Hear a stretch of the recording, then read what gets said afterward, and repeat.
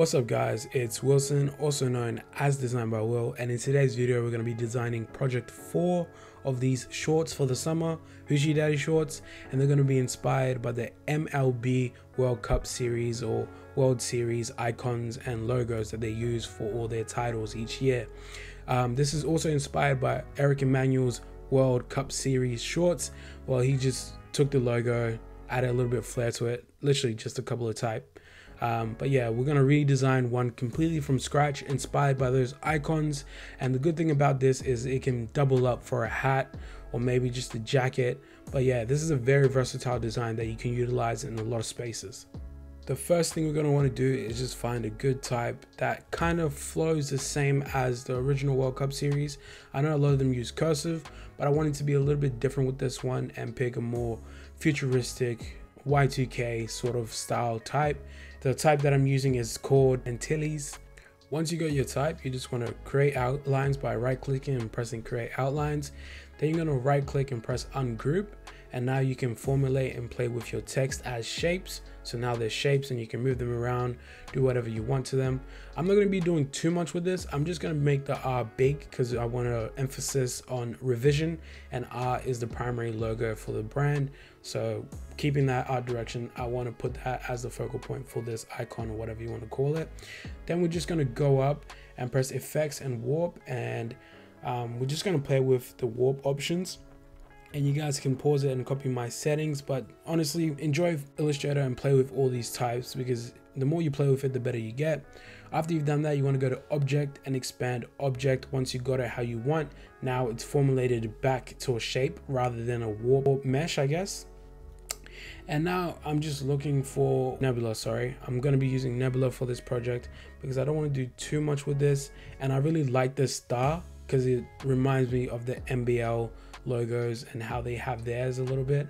The first thing we're going to want to do is just right click it and arrange center back, and we're just going to see what that looks like and play with the colors. But ultimately we're going to want a way to merge these two together. After playing with the positioning and getting it how you look, and the design flow is right, you're just going to right click your type and go object, path, offset path, set it to 10, and I'm going to keep mine on meter because I like the edges of the type. And we just want to select the whole thing. So let's just go again, object, path, offset path, set it to 10 because 20 was way too big. Once you've got that, you just want to use the shape builder tool and grab a different color, and then you're just going to go around this star and click the shapes that you want to build. Once you're using the shape builder tool, it basically builds a shape within the selected area, and now those get grouped together, and you can just basically remove the offset on the type. And once you've done that, you can start removing the old object, I guess the old star when it was built together, and they'll be in black. That's why you get a different color when you use the shape builder tool, because you can see which shapes you've built. Now we're just removing the rest of the type offset. Once you've got it how you want it, we're going to start playing on this star inside the R. Like, this will make or break the design because it's going to be the focal point. And I'm just going to basically build a shape within the R to make it look like it's been cut out, like the star's been cut out. And I'm not going to say it, me being stupid, I didn't listen to my own my own words, so I'm just using black to build the shape because I'm comfortable. But for beginners, I would recommend you clicking a different color so you can see what you're doing as you're doing it. But the shape builder tool has like this white thing that shows which shape you're building and what shapes have been built. Once that's ready, we're just gonna click the shapes that we want to delete, and then bam, we've got the focal point of our design, which is our type. So now we're just going to be designing the banner for this. It's exactly the same as we did before, same type, almost same everything. I'm just playing with the kerning of the type to make it feel more of a space within the banner that we're designing. And once we've done that, just create an outline, select a different color so you can see what you're doing, and just align it using the align tools so you got it dead on in the center. Now I'm just expanding it without holding shift to make it more warped, because yet again I wanted to fill more of the space and make it look more full.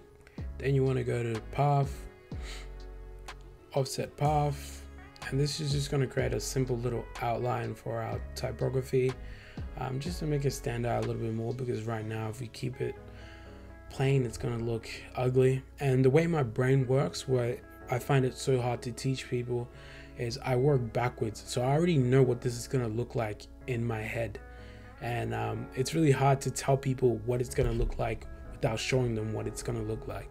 And yeah, so let's continue with this one. I'm just gonna find some more type to go over the 20, because I know it says 2020 and that's not the year. It's basically gonna be a motif to when I thought about starting revision. It was around 2020, and then 22 is when I'm gonna execute it. So that's just the thinking process of the design. This is gonna completely change. Like, I don't like how that 22 looks. But now the main focus is to get this banner looking like a banner. So you're going to want to grab 2 rectangles and place them evenly on each side of the main rectangle at the end. And the way I did that is I just put it at the very end until it aligned, and then hold shift and pressed the arrow forward until as many times. I think it was around 5 or 10 times on each side. So then I know it's perfectly aligned. There's probably better ways of doing this, but that's just the way I've done it.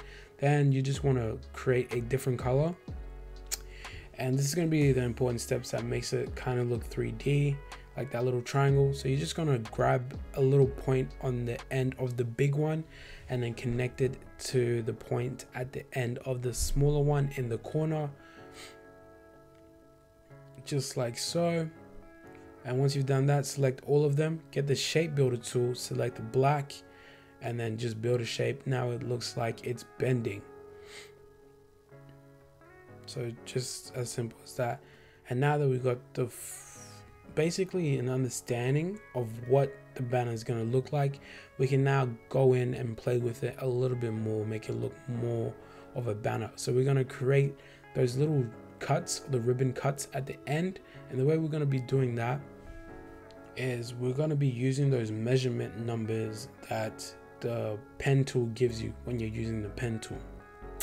Originally I just put a little dot in the center just so I know where the center is when I'm using that pen tool, and then we can use that to align the little lines that we're going to make. So gonna grab the pen tool, click on it, and you see how it says around 305 or 400. See how that number pops up? We're just gonna align that number and click it in the center, and then go back out, and we're gonna repeat that exact same number on the other side. So click that corner, make sure the numbers match up and it's in the center, and that line, that guideline will pop up. If your guidelines are not popping up, press Command H, because you've put guidelines hidden, and then the guidelines will come back up.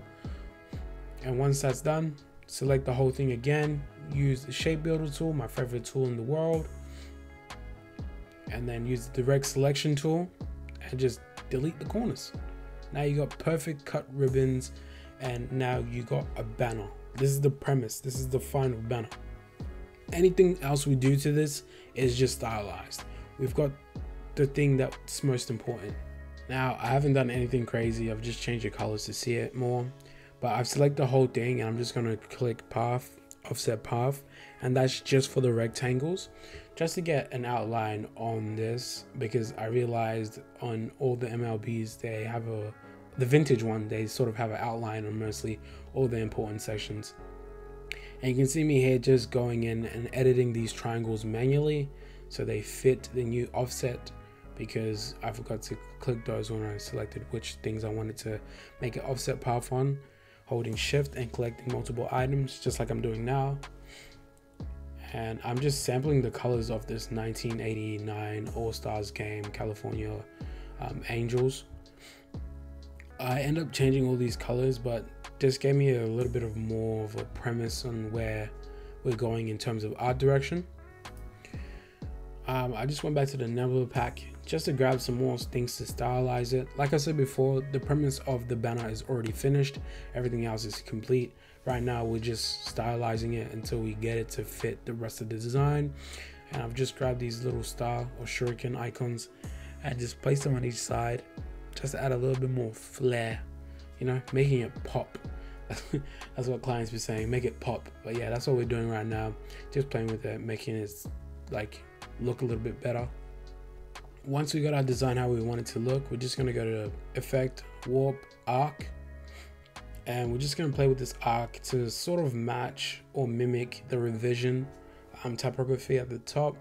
Not too similar, but not too different, so it flows really well with the rest of the design. And yeah, once you got that happy, just go to object, expand appearance, and now it's an object. Make sure you're always holding shift while in Illustrator, at least for Mac, so your objects don't get warped or anything when you're making them smaller, bigger, etc. There is a way of switching that around, but I'd rather keep everything factory and just learn it factory than play with settings.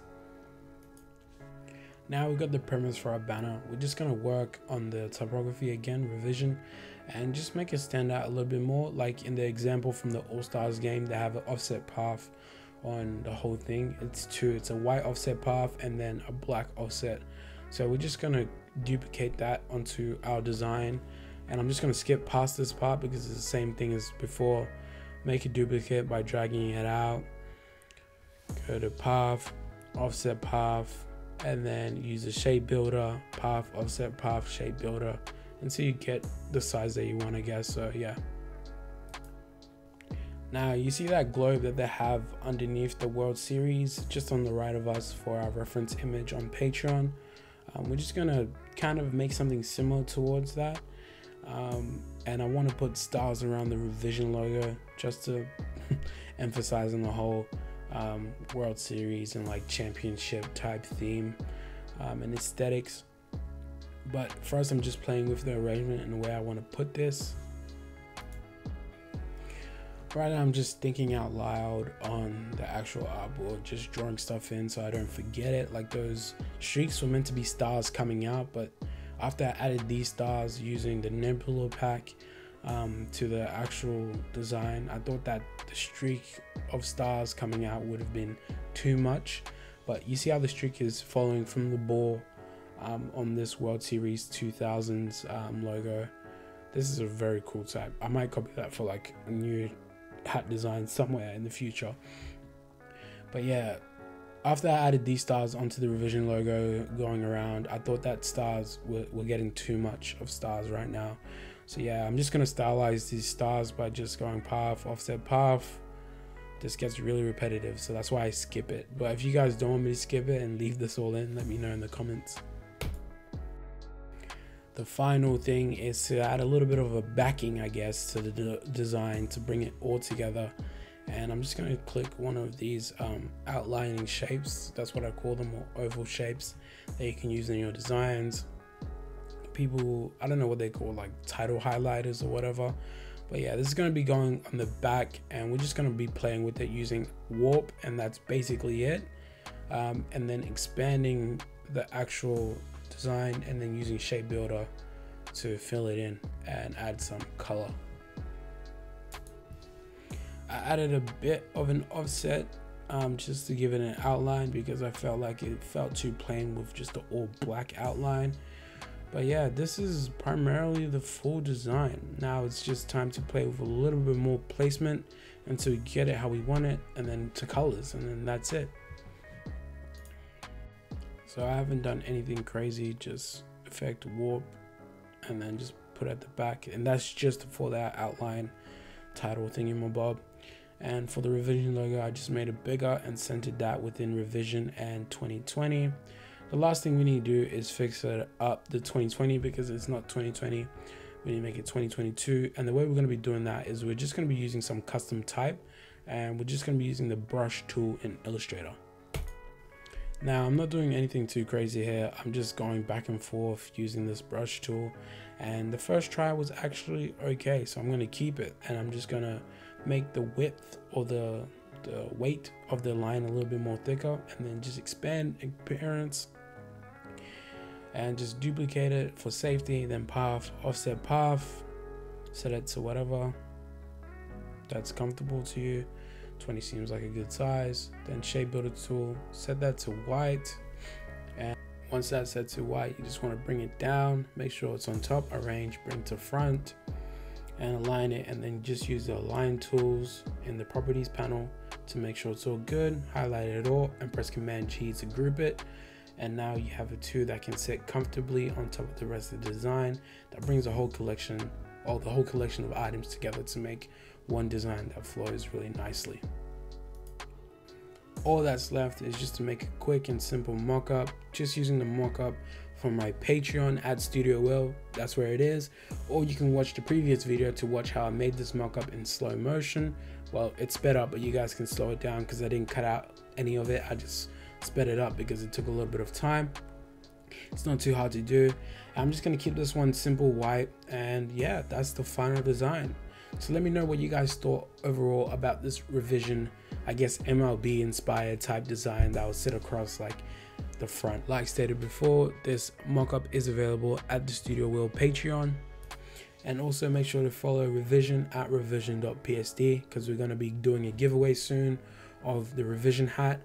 And I'll see you guys when I see you. Make sure you click on the links. Peace.